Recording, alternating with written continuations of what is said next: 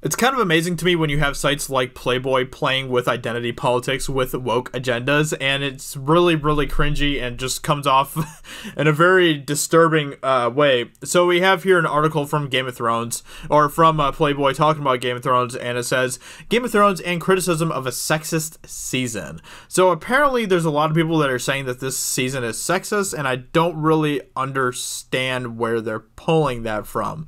There's nothing in this show that has really deemed it sexist. I mean, you realize that Arya was the one that ended up killing the Night King, right?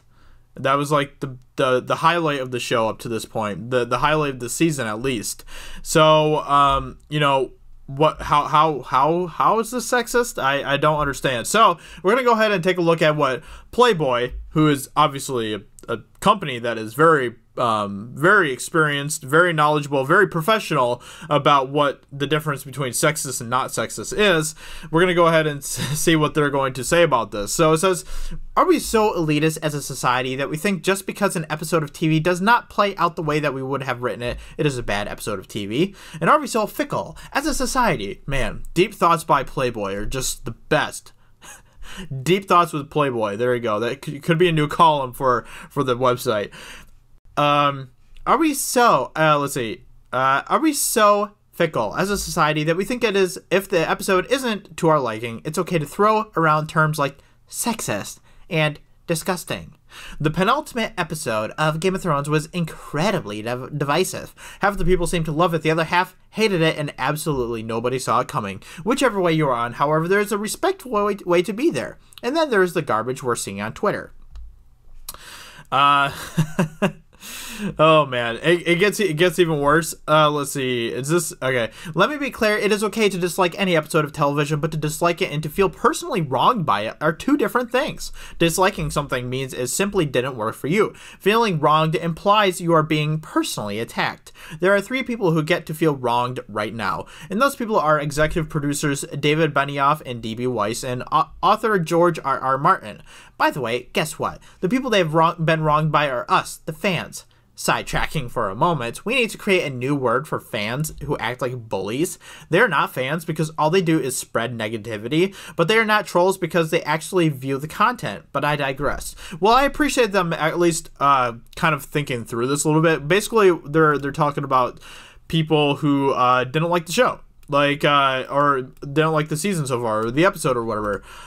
People like Jeremy, you know, people like Doomcock, people like that who haven't really been a fan of this season up to this point. They are bullies, apparently. Bullies. They're not trolls anymore. You remember when everyone was calling us trolls during the Captain Marvel era, where they would basically call us trolls because we had critical thoughts about Brie Larson. We had basically we were using critical thinking, and you can't do that. If you do that, then you're a troll. Well, apparently we're not even trolls anymore, we're bullies, but I'm glad they're at least acknowledging that we actually view the content like apparently the fans do. We're not fans though. We're not fans. We're bullies. Anyway, so yeah, like I said, we're not bullies anymore, we're trolls. Or we're not trolls anymore, we're bullies. So there you go. You can chew on that all you want. A vocal contingent of viewers have created an environment that keeps creators from being able to make their art the way they want to make it. That is not true. I said this on my live stream the other night on my channel, but I don't have a problem with most of the creative decisions that they've been making in this season of Game of Thrones up to this point. Most of the issues I have with it is the execution. The execution of this season is incredibly weak. The writing is incredibly weak. And it's not even the decisions that they're making, and some of it is because some of it is just purely for shock value and stuff in this show, and I don't like that because it feels really you can feel that it's very contrived and stuff. Like I said, I don't have a problem with people taking creative liberties to do what they want to do with the story, but it still has to be well written to get to that point, and it hasn't been well written for the most part in this season. Let's be clear, if you want a different story, tell your damn own. Don't incessantly tweet at the creators that they didn't do it right. Well, if that's the case, then shouldn't all movie critics go out and make their own movies instead of being movie critics? Is that what you're saying? That's pretty much what you're saying here. Whatever they do is right because it is theirs. Yes, they should want to please fans, and yes, they should feel grateful to have us, but most importantly, they should have freedom of creation. And nobody's saying that they can't have freedom of creation. Nobody's saying that. Literally, nobody is saying that they can't tell the story that they want to create.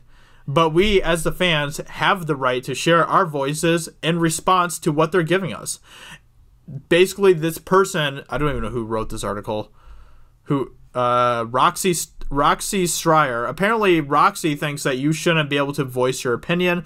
You should just go with whatever the people give you. You should basically just let them force feed it to you and not come back at them with any sort of critical thought. You can't share your opinions. You cannot be honest with what you think.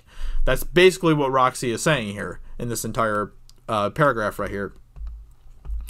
Let's see. Let's talk specifics. People are mad because Daenerys seemingly turned crazy overnight. When you really look at it, though, she's been acting this way all season. And for the most part, I don't really have a problem with what they've been doing with Daenerys. Let's see. But, you know, we're not going to really go into all these specifics, but that's kind of the overall gist of the article, is that if you have any critical thoughts about this season, then you are a bully, you are a troll, you are a sexist. It's pretty ridiculous. Let's see here. Before you refer to Game of Thrones as sexist, need I remind you that this is the show that knighted Brienne of Tarth, the show that had Arya take down the Night King, that had Daenerys walk through fire, that had Sansa's... Yeah, let's see here. That being said, maybe you don't want to see Dany's heel turn, but tough, it happened. Not because the creators are sexist, not because they want to attack you personally, not because they don't care about the show, but because it is the story they want to tell. Like I said, I don't really have a problem with that, but if you're going to get to that point in the story, you have to do it in a way that actually makes sense for the story. You have to still have the writing where you get from point A to point B. You still have to have the story between that make sense and actually be well written, you know? You can't just slap point B onto the end of point A and say that that's good storytelling. That is not good storytelling. You still have to take the process to get to that point. And so far, the point between point A and point B during season 8 has not done a very good job with that. That is what we're saying, but yeah, apparently we're bullies, we're trolls when we say that, and we don't have the right to share our opinion.